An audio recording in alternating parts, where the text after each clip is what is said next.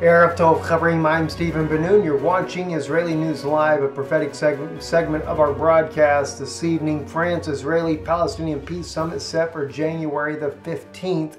According to the Times of Israel and, of course, several other news outlets already bringing this out, Obama is wasting no time at, as we've already mentioned in a broadcast the other day, of getting the two-state solution set in stone, as it were, before President Donald Trump-elect could take office. So there's been a lot of scrambling in the back and behind the scenes. John Kerry working feverishly, and they're going to try to capitalize on their gains with the Resolution 2334 that just got passed recently by the United States abstaining from the vote. They would not veto it. Of course, Russia right in there voting for it. That they would halt the settlements. But it's not just the settlements. It's also to go back to divide Jerusalem and effectively take away Jerusalem from the Jewish people that have been living there since 1967. And there's been a lot of contention over this whole idea to begin with. Now, I, for one, have never been for a two-state solution. I've always been for a one-state with equal rights for both Palestinians and Israelis living inside the same country. That's really the way it should be. It should be more like the United States. We even have Palestinians and Jews living in the United States. We have Arabs and Jews in government in the United States, and it's not a big deal. Why should it be any different inside of Israel today, or for that matter, the West Bank? But it does seem to become a major contention, and one that just doesn't seem to want to go away. And it has a lot to do with what's being fueled in the background. The anti-Semitism towards Jews being fueled by the Palestinians, which is also coming from external sources. And it is taught in every school, practically in the West Bank, to hate Jews, kill Jews, and everything else. I know for a fact I was a victim of a suicide bombing in 2004, although I was not injured as far as a victim of that nature there, but I was there when the girl blew herself up there near French Hill, right outside the neighborhood I lived in. Now that neighborhood, that has been a Jewish neighborhood for ever since I can remember, Givat HaMivitar, is now part of the West Bank, according to the 1993 Oslo Accord that Shimon Peres signed with the Vatican some time back there, promising also to turn Jerusalem into an international city, according to the 1947 UN agreement back in 1947, taking away complete sovereignty of the Israeli people to govern their own affairs, nor making Jerusalem their capital. They are, in effect, as we've seen in another article recently, they are going to take and kick out 400,000, nearly 500,000 Jews from settlements and throw them completely out of the West Bank. Talk about apartheid. If you ever looked at the resolutions that were done by the United Nations in 1947, as I've mentioned before, it clearly states there would be no Jews living in the West Bank, neither would there be any Arabs living inside of Israel. But the funny thing is the Israeli government doesn't see it that way. They have no problem with Arabs living amongst them, nor participating in the government there. But as far as the West Bank, under Mahmoud Abbas, it's totally different. It's the other way around. Let me just share with you real quick something that Prime Minister Netanyahu actually stated recently here in this video here. Now, this is where he's not very happy with John Kerry in his latest speech there. But let me share with you what he said here just in the speech the other day when he was reprimanding John Kerry for his words that he is saying and not allowing Israel to govern their own matters in a two-state solution. Listen to this right here. I'm so committed to peace because for anyone who's experienced it, as I have, war and terror are horrible. I want young Palestinian children to be educated like our children for peace. But they're not educated for peace. The Palestinian Authority educates them to lionize terrorists and to murder Israelis. My vision is that Israelis and Palestinians both have a future of mutual recognition, of dignity, mutual respect, coexistence. But the Palestinian Authority tells them that they will never accept and should never accept the existence of a Jewish state. So I ask you, how can... This is the type of situation, and I realize, granted friends, when I say these things to you here, I realize that the Israeli government has not been the best friend in the world working with for the Palestinians either. but I've also watched very carefully as the Palestinian government has clearly been influenced by outside external powers there to try to bring about unrest intentionally in order to bring about the type of resolution that the United Nations would like to see. Now, to make the point clear about this, as I mentioned the other day, we went back and we looked at what was going on all the way back to 1922 with the League of Nations. The League of Nations, which is basically the foundation of the United Nations, and all they did was change name and charter. But in the 1920s there, the mandate for a Jewish homeland was, as you see here on the map here and behind me here. This was the mandate for what they called Palestine. That's one reason why you see these maps that are used in propaganda today, where they show in 1947 little white splotches in what we call modern-day Israel, and they say this were the settlements of the Jews, and the rest of it is all dark, and they said, and this was Palestine. Well, the mandate for a Jewish homeland by the British mandate of 1920, April 24th, was, as you see here, they called it Palestine. The Jewish people renamed it Israel. At that time, in this entire area, which is modern-day Jordan and Israel, West Bank, and Gaza, all included in one place there was only about 400,000 Arabs at that time living in this region. Most of those Arabs ended up going here to the right here, to the east of the Jordanian River, the Jordan River, because what happened was later that land was given away to it's not Hasmonean, I forget the name, Hashmonite king, who actually was given this land by the British government as a reward for fighting and helping toppling the Ottoman Empire. That's when we get this map here drawn. And they changed the whole idea. The Jewish Palestine, as it read there, Mandate for Palestine, July 24th, 1922, showing the area of Transjordan in which the reconstitution of the Jewish national home was to be postponed or withheld. The territory of the Jewish Palestine has been reduced by 77% of the original mandate. Again, this is how things all get changed.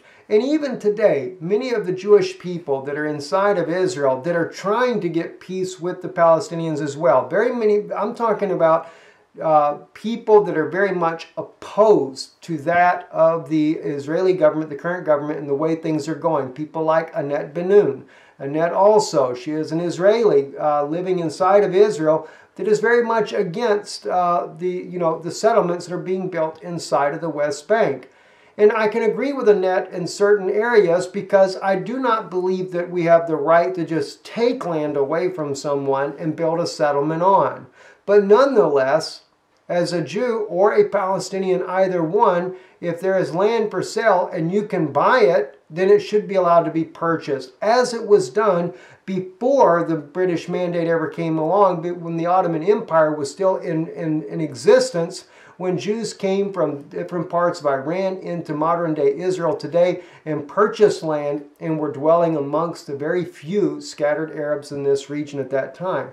But this is what happened. They went from being this, as we see here on the map, where all of this was given to the Jewish people under the British mandate of 1920, to they ended up going to 77% of the land was given away to a king over there to help fight the battles as a reward. And as I brought out in other broadcasts, a clear fulfillment over in Daniel chapter 11, I believe that was chapter 11, verse 39 there.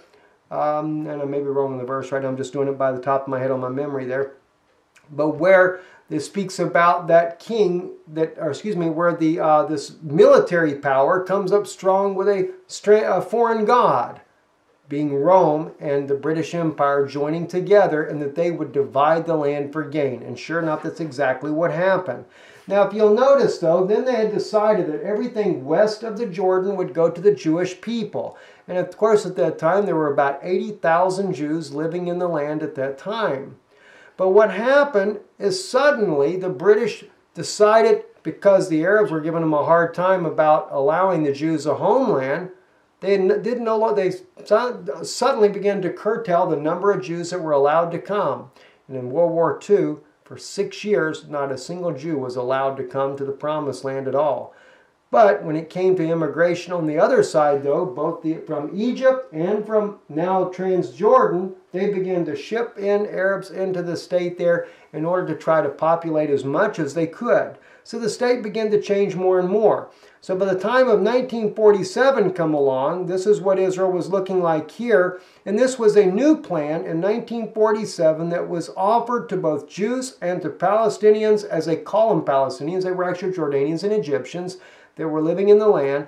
They had offered them this as a settlement of a two-state solution then. The Arabs, though, the Jordanians and Egyptians that were living in this part of the land now, rejected this completely. And in 1948, the Jewish people that were living in the land had to fight to be able to live in what they wanted to declare as their own state. At that point, as you can see the red circle in the middle, under the UN resolution in 1947, they were going to take Jerusalem and make it an international city ran by a foreign regime. Well, we know who that regime was. It was Rome. Rome was the one that wanted to run that. And they ran it ever since then until Israel took it over in 1967. And when that happened, this is when all the trouble began. Of course, the lines changed drastically at that point. After the 1948 war and after the 1967 war, what we know today as Gaza shrunk a lot compared to what they would have gotten. Now, they're talking about getting rid of Jerusalem once again and pushing the Jews out of this area here, and things are going to change again quite drastically.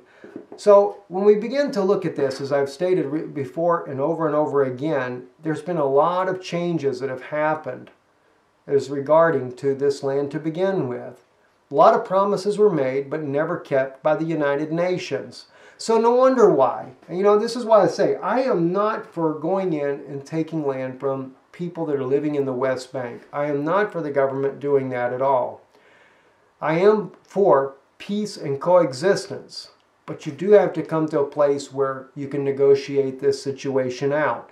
Now, I know it doesn't go too well a lot of times with the Israeli government or with the Palestinians, but there is issues on both sides. And that's something I know. And as far as the United Nations and what they're doing, believe me, the United Nations are not helping matters at all. The United Nations has done nothing but break promise after promise after promise based on whatever Great Britain had to say about it. If Britain decided to give away the land, the United Nations went right along with it. They decide to give it away again, they go right along with it. Of course, the United Nations, the British Empire, even as we see in the book of Daniel, clearly had control of a major part of the world to begin with.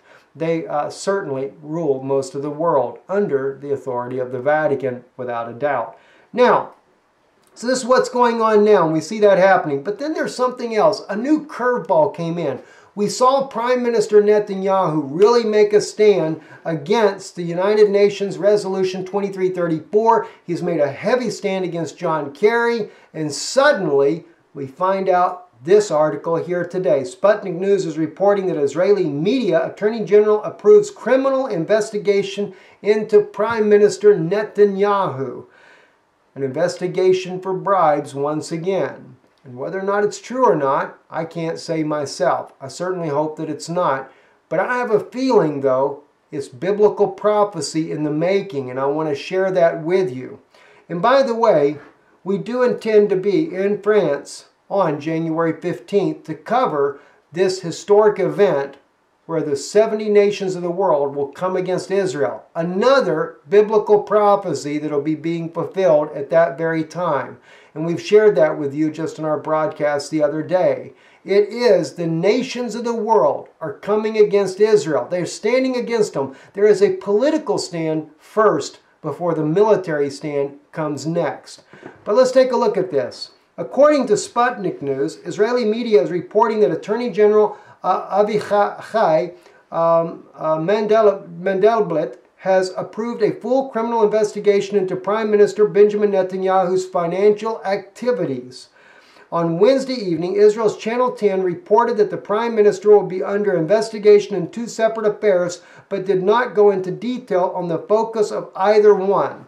What is this particular so-called, according to what they're reporting here, that there is a case of bribes. Now, Prime Minister Netanyahu has also already dismissed this as ridiculous to begin with, but it is over a military transaction with the German government. And they're claiming that he took a bribe in return back in 2009. And of course, they say the case has been secretly going on the entire time. I have a feeling, though, this is biblical prophecy. Prime Minister Netanyahu, if you happen to listen in, or any of the friends there in the Knesset that do listen to our channel here, you might want to pay close attention, because it doesn't look very favorable when we look at Daniel chapter 11. Let's begin here at verse 21. And in his place shall stand up a contemptible person, upon whom had not been conferred the majesty of the kingdom, but he shall come in a time of security, and shall obtain the kingdom by blandishments, or flatteries. I believe the King James Version Bible actually calls it here. By the kingdom by flatteries. This is talking about the prince that shall come, that we find in Daniel 9:27, 24, I think verses 24 to 27 there, where it speaks about that prince that shall come. All right, and in here, he comes in at a time of security, when the United Nations has already divided the land. Watch what happens here. And the arms of a flood shall be swept away from before him, and he shall be broken, yea, also the prince of the covenant. And after the league made with him, he shall work deceitfully, and he shall come up and become strong with a little people. I've shared that with you guys many times. The league that was made with him was with the Jewish Congress. They signed it, the Nostra Aetate, with the Vatican. It was about, I don't know exactly the number, some 20 plus rabbis from around the world, head of different synagogues, both Israel, United States, and all over the world, signed the Nostra Aetate, recognizing the Catholic Church and uniting the Catholic Church and the World Jewish Congress together. A league was formed with the Jewish Congress around the world, not to be confused with the Knesset. Now, at that point there, ever since then, the Vatican has come up stronger and stronger with the Palestinian people now that this has been signed, because now they have leverage with a, what would you call it, left-wing group there, liberal group of rabbis there that are willing to do whatever it takes to make sure they get favor with the Vatican as they take control of Israel. So they come up strong with a little nation, or a small Gentiles, as it's actually stated here in the Hebrew language. Bema'at goi, the small nation, the small Gentiles, and that is Mahmoud Abbas and his Palestinian group there. In the time of security shall he come even upon the fattest places of the province. Time of security. United Nation troops in Jerusalem. He comes up on the fattest places of the province, and he shall do that which his fathers have not done, nor his fathers' fathers. He shall scatter among them prey and spoil and substance. Yea, he shall devise his devices against fortress, but only until the time. Watch what happens here. And he shall stir up his power and his courage against the king of the south. And with a great army, and the king of the south shall stir himself up to battle with a very great and mighty army.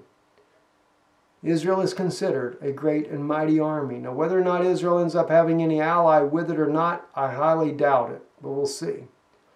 But he shall not stand, for they shall devise devices against him. That's the sad part right there. Who will not stand? The king of the south. Prime Minister Netanyahu. Because why? They devise devices against him. That's what they're doing right now. And this may have a lot to do with the very thing going on in the Israeli government right now, especially when you look at verse 26. Yea, they that eat of his food shall destroy him, and his army shall be swept away, and many shall fall down slain. I've stated for a long time, the only way they'll ever get the Jewish people out of Jerusalem, and especially out of the settlements when you have 500,000 Jews there, is by a military conflict. It looks like, though, someone in Prime Minister Netanyahu's own government in this case, the Attorney General, may be the very one, the man that eats of his food shall destroy him. In other words, Prime Minister Netanyahu signs his paycheck, no doubt. As the Prime Minister of Israel, he's probably the very man responsible for the payroll of the government, including the state's Attorney General. Could it be that this is a prophecy? It is speaking about Prime Minister Netanyahu and the very man that could end up destroying the Prime Minister. And if Israel's Prime Minister falls in a manner such as this, and any type of military campaign is done against Israel, it would make it harder for Israel to be able to stand with a country divided. Something to think about. I can't say for certain that this is correct, but it definitely looks very interesting. Notice what it says in verse 27. As for both these kings, their heart shall be to do mischief, and they shall speak lies at one table, but it shall not prosper, for the end remaineth yet for a time appointed. And that's one thing that can probably be said. I don't think that Prime Minister Netanyahu has necessarily been completely forthright in everything that he has had to say.